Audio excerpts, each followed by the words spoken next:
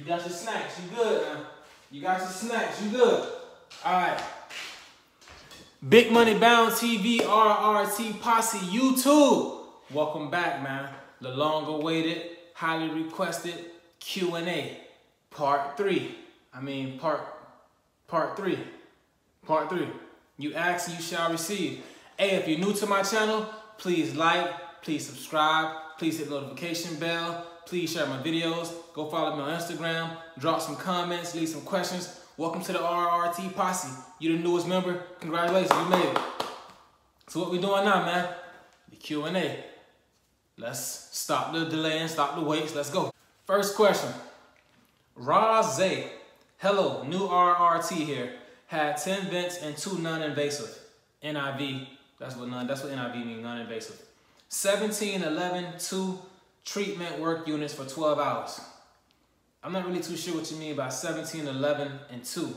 I'm assuming you mean you had 17 treatments the first round, 11 treatments the second round, 2 treatments for the final round.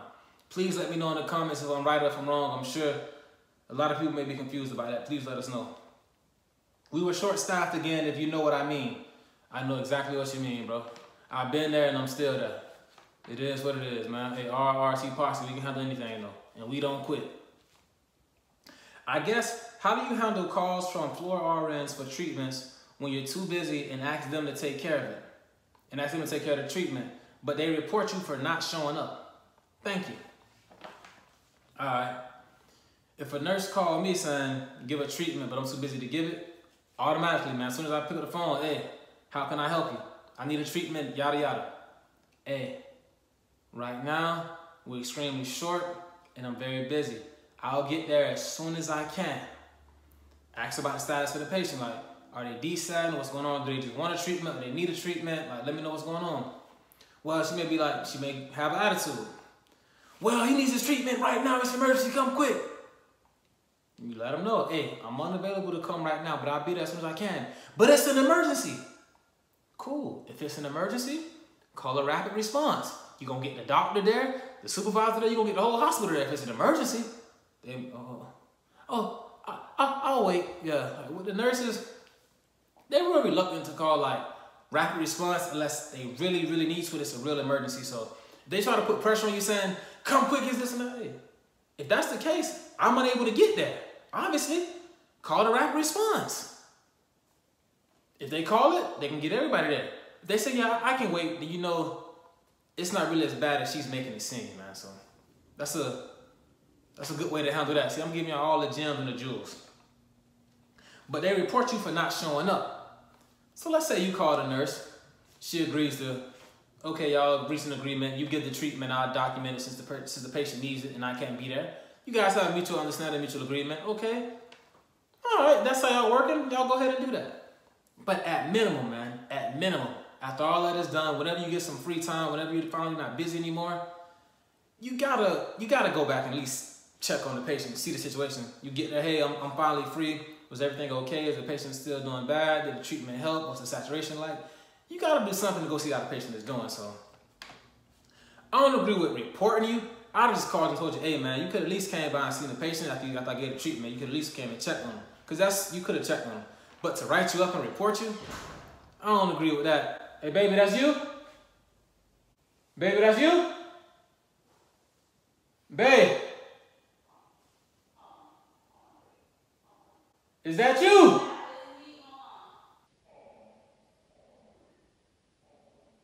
Is that you? I'm on YouTube, man. Big Money Bound TV. Alright, like I was saying. So yeah, you gotta at least check on them, bro. But hey, thanks for your question. Live life high. What's happening, homie? RRT member for sure. I know you, dog. RRT member for sure. Alright. First question. Do you feel like you're overworked or overtasked? I'll go back to the question I was just asked. Like, if we short-staffed, of course I'm going to feel overworked, overstaffed, overtaxed because there's not that much staff there. But if we got adequate staff, I feel like everything is good. If I got a light, normal, cool assignment. So it all depends on how many therapists that we have on shift. We got enough. We got no call out, no sick call, no emergencies, no vacations. Then we good. But other than that, yeah, I'm gonna be overtasked and overworked for sure, man. But hey, with that being said, I'm still human. I can only do what I can do. I got one speed. The speed I'm going is fast and efficient. Make sure I get everything done properly. Now, once we get busy and I can't speed up, no. I'm going my one speed, the fast and effective speed. I'm going my hardest all the time. I don't got no second gear. This what I'm giving you is all I got, and I can't because I'm already going fast. I only got one speed. All right, second question. Do you feel like you, or specifically the skills you offer, are respected by a majority of the RNs and doctors? All right, the skills that I offer. What's that, baby? Come on, I don't get no love? No, Come on, I don't get no love? All right. She loved me, y'all. She loved me. All right. So, do you feel like you or specifically the skills you offer are respected by majority of the RNs or doctors? All right, man. With that question, really, like, I feel like a lot of people, like, especially like, I'm kind of getting like from therapists and stuff, man. The questions are being asked, like, does the nurse, I feel like I'm being respected by the nurse. Like, bro, the nurse is a worker, like, so the nurse is not nobody that's like, I want to get respect from her. You feel me? Like, kind of looking up. Do you respect me like as of a child respecting a parent? Like, it's the RN. It's only one chief. It's only one chief and the rest Indians. It's only one chef and the rest is cooks. The top dog is the doctor. Everybody up under that just taking orders, man. Everybody just taking orders. The nurse, the therapist, so, hey, I ain't really worried about if the RN respects me. I don't really like, all I know is during any kind of like emergency situation where respiratory is needed, whenever I show up, the nurses are always relieved. Oh man, thank you, I'm glad you're here. So I know that they appreciate my services, but I don't really look at it as like, do they respect me? I don't really like, nobody's going around the hospital disrespecting people or like respecting. It's all like professionalism between one another, you feel me? So I wouldn't say like respect. And when it comes to the doctors,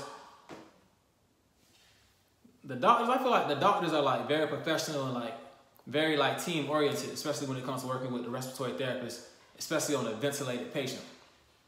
I had plenty of cases, plenty of scenarios where I was in the ER, intubated a patient. I asked the doctor, hey doc, what vent settings do you want? Because you know, that's the doctor. I ain't gonna overstep my boundary, just go to putting in orders and doing this. The doctor said, hey man, don't worry about it. He says, you're the respiratory therapist, you go ahead and put whatever you think is right. I'll sign off on it. See, that's cool. Then I'll go ahead and I'll do that. But other than that, everybody else is professional. The doctors and the therapists are like real cool because the therapist has studied the lungs for like 2 years in the respiratory care program. Now the doctor, who is the top, I'm sure they didn't spend 2 whole years just studying the lungs like a therapist did. So the therapist would probably know a lot more than the doc when it comes to like what mode may be a little better, what rate may be better to blow off his CO2 in this time frame. So hope I answered your question, man. Number 3. I've heard many stories about RTs that don't know what the hell they're doing, causing a lot of problems. Ever run into this sort of thing? All right, so and whoever like that therapist is that could have been blamed for doing something wrong, like in their defense, it's so many things in the field, so many pieces of equipment. I don't know what the scenario was, what the case could have been, but if you haven't used, like, let's say for example, you haven't used a portable ventilator in a long time. When you get it, you know what it is, but you may have to just mess with it a little bit before you really remember, okay, yeah, that's what it is. So it just could have been like, they probably could have just forgot something, had a little brain fart. You know, man, things happen. Like sometimes I forget things like, oh, I can't forget, I forgot. Here it is. So like, I would say they don't know what the hell they doing. Sometimes people forget, man, because to get your license, to be employed in a hospital, and to be still working in a hospital, you gotta have some knowledge of what you're doing. So it's not, they don't know what the hell they're doing. They just probably forgot something. Hey, sometimes that happens. I never came across a therapist who didn't know what the complete hell they was doing. Now, some patients probably didn't know what the hell they was doing. I show them, learning experience. It's all a process. Now they know it. Same thing with me. I don't have a piece of equipment. I was using a nebulizer I had never seen before. What the hell is this? What the hell is this? Mess with it a little bit, put okay. Exact same thing, but I had to get, you feel me? I had to get used to it. So I've come across it a couple times, but not to the point where it's like causing a problem, because that would be something like serious that they would have to address. Third question.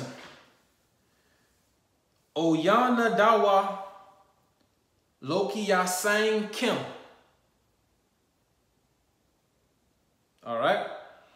Do you ever worry about accidentally making mistakes or killing someone? Whoa, you came out there pretty strong, didn't you, dog? Do you ever worry about accidentally making mistakes or killing someone? Nah, I never thought about killing nobody or dead. My life was a respiratory therapy, man. Now, when I was in that program and I went back to Brazil, but I never thought about making a mistake and killing somebody. Like, that's a little too negative for me. That's a little too far-fetched and that's too extreme for me to think about. I'm gonna make a mistake that's so bad that I'm gonna kill somebody? That's something that's, bro, I don't know. What I'm gonna be like? I'm gonna like, you mean like I'm gonna trip over the ventilator? I'm gonna trip over the life support cord in the wall and pull it out and then take that person off life support and just kill him like that? Cause I ain't never thought of nothing like that. No, bro, hey, man. Oh, man. I like respiratory therapy, but I'm worried, what if I make some mistakes and I kill someone? I'm worried too, dog, and I'm scared. Hey, I'm scared. Nah, you scaring me, dog. You scaring me, man. I'm worried, what if I make some mistakes and I kill someone? The mistake that you can make that could kill someone would have to be very, very extreme. Like you going into a patient's room, pulling out the ventilator cord out the wall, taking them off life support, and then saying, oh, I thought that cord was the phone charger. Like, that's a huge mistake. Something like that happened is very far-fetched. No,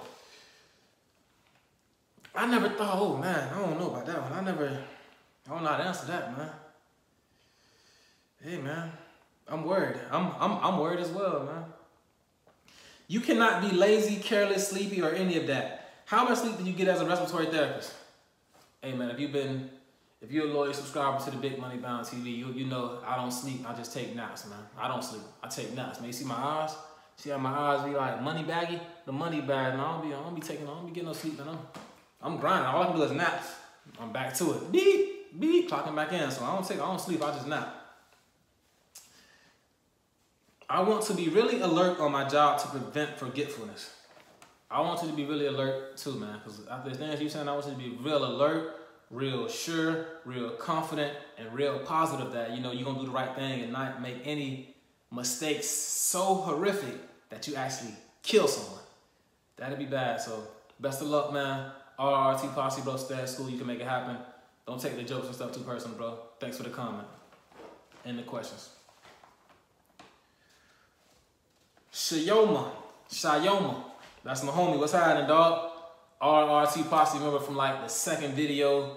She been rocking and holding it down for a minute. I like how you be reposting the videos on Instagram, showing that you was in your house watching on the big screen TV. I love that, man. That's real support. I appreciate that, dog. Her question is, what semester or part of the program was hardest for you? The hardest semester was the fourth semester, right before the semester before the final one, the fourth semester, when I had lost my auntie. I talked about it during my respiratory program story. If you haven't watched that video, go check it out, man. My 2 years in respiratory care program, toughest 2 years of my life. I survived. Please go and check that out. Very detailed, very heartfelt. You'll love that. But that was the toughest semester for me, man, when I lost my auntie, man. Like, man, I told my auntie, like, auntie, man, you know your nephew finna graduate, man. I'm finna get this steady. I'm finna be, you know, no more hard times. We're gonna be all right, man. I'm gonna get the house. I'm gonna get the car. I'm gonna do my thing, man. And I did it. I did it. she not here to witness it, you feel me? Like, bro, I gave myself the chills, like, bro, is that real? You feel me? Like, bro, I'm serious, like, is that real, man? Like, she ain't get to see it, you feel me? But she's still in here though, you feel me? So that was the hardest semester. And the hardest part, if you watch my story, you already know, man. That pharmacology, man. Hey, man. The respiratory meds, no problem. I knew all of those. I knew all the respiratory meds. That's only like, I only had like 15 of those. I was like, I only see like probably at the most 10 of those throughout my career, whatever. But when you using meds like propofol, sedation meds,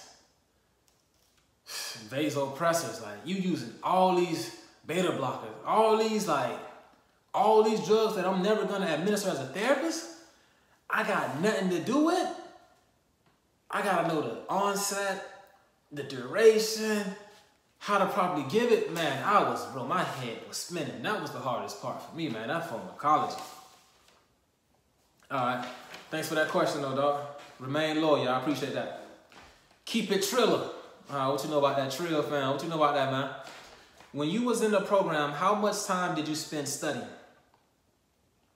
And do you feel like you're paid fairly for the work you do, or overpaid, underpaid, without getting too much into detail, of course? All right, first question. When you was in the program, how much time did you spend studying? Man, bro. Being that when I was in the program, I was in school or at work every day for 2 years in a row. I studied every free chance I got. When I say every free chance, man, I mean every free chance. I'm in the hospital walking through the hallways. I had notes written on flashcards. I'm looking down, studying notes. Now you'll be in the hallway, you'll be texting, looking down. I'm in my flashcards looking down, just studying, man.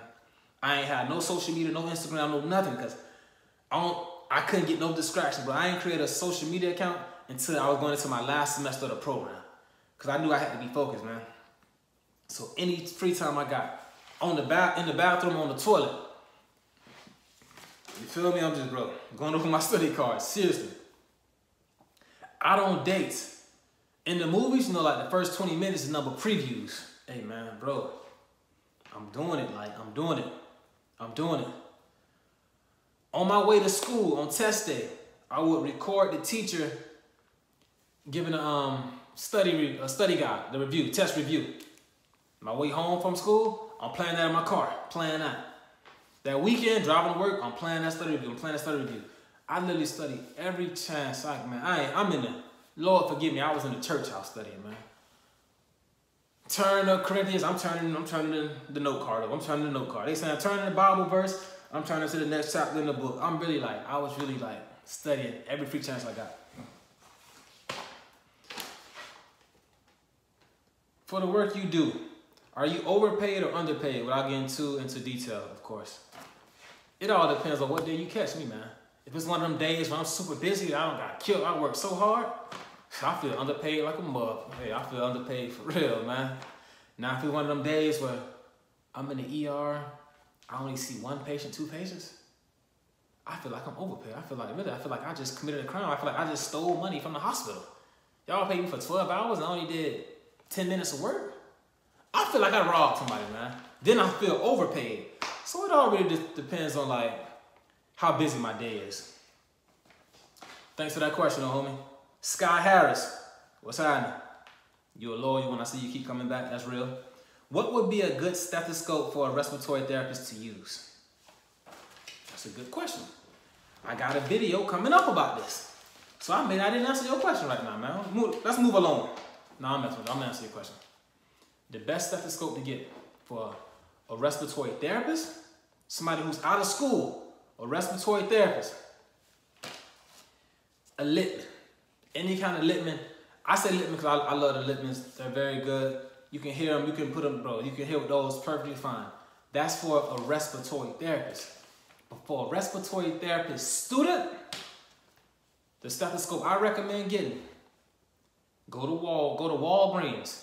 It's a stethoscope that sells for $9.99. It's a cheap one. You put the pieces in your ear, it's gonna hurt you. It's gonna almost hurt your ears until you find the perfect spot.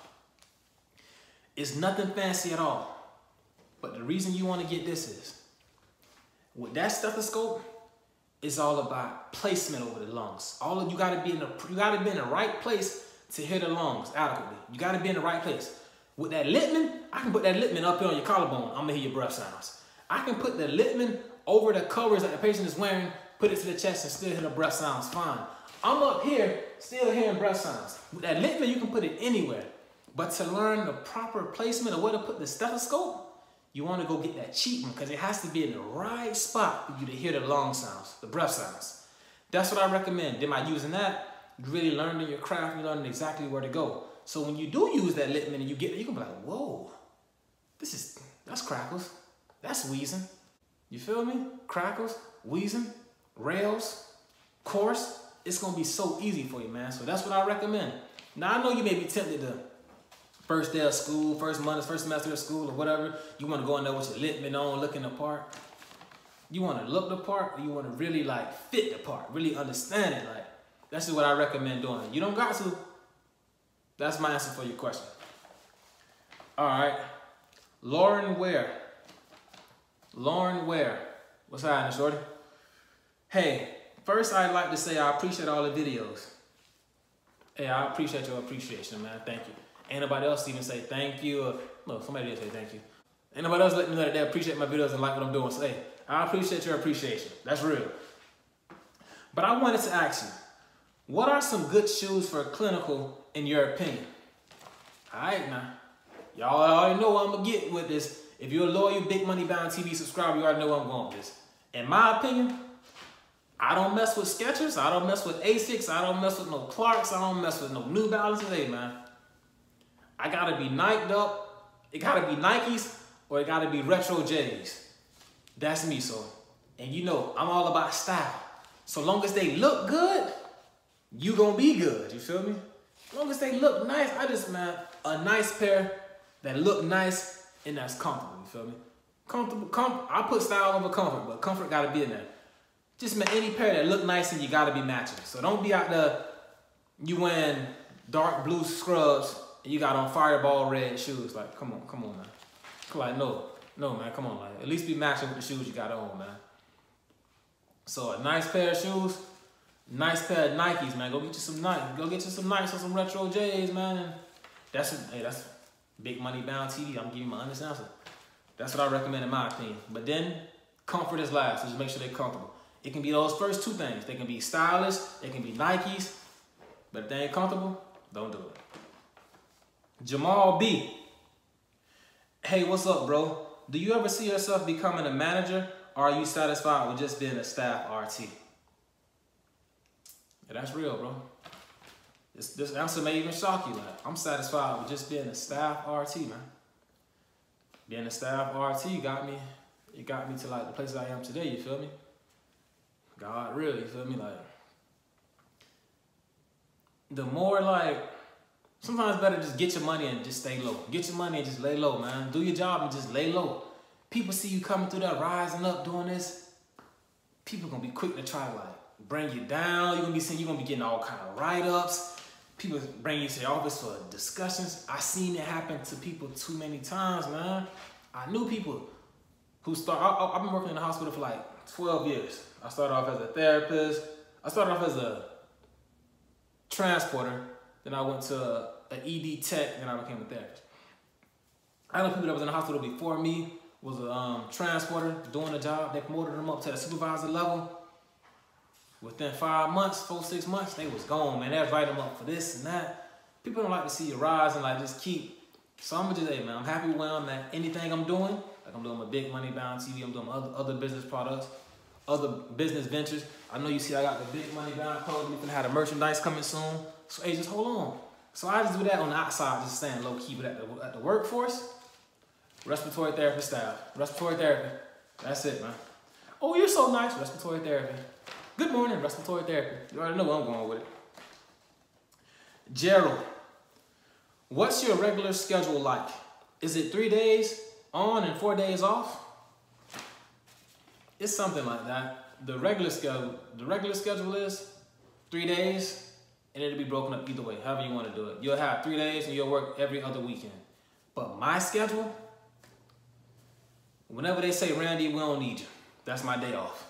Whenever they say, Randy, we don't need you today, man, I go get it. That's just, it's in my genetics, man. That's just, it's in me. I gotta, you feel me, big money bound. Like, it's rooted in me. I gotta go get the riches. I gotta, like, be financially fit. I gotta make sure I can still take care of my lady. We can still eat good. We can still look good. We can always have emergency money. You feel me? So I always just go. Even if I'm tired and I'm sleepy, man, like, I find a way to get motivated and push myself to do it. I think about them hard times I went through, and I ain't trying to go through them ever again, or have nobody in my family go through them ever again, or nobody I bring into the world go through them. So I gotta make sure I got that Fetty on deck. Appreciate your question, man. Savannah Sutton, just subscribed. Thank you. I appreciate that. Welcome, our RT member. Let's give her a round of applause. All right. Her question. Love your vids and your energy. How, man, I'm loving the love today. I'm really liking this Q&A. I feel love. Y'all got me blushing, man. Y'all see that? See them cheeks? See me up there? Okay. For your next Q&A, my question is, how does the scheduling work?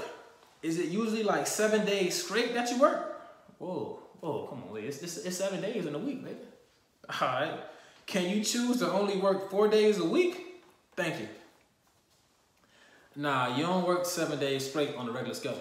But now, if you want to, you know, you're a respiratory therapist that's like real ambitious. You got some goals you're trying to fulfill. You're trying to buy a house, trying to get you the car, whatever you're trying to do. You can, if it's available, overtime is there. No problem, ball out. But that wouldn't be a set schedule that they would give you 7 days straight. And you normally work 3 days a week, 12-hour shifts. 3 days a week, 12-hour shifts. That's the regular schedule. Thank you for your question. Hey, that's all we got, man. We done, man. So, hey, thank you for watching this whole video. If you did that, man, you know you're a true RRT Posse member. You're a big money bound fanatic. I appreciate all the support, all the love, man. Thank y'all for like supporting the channel, holding it down. Please share my videos.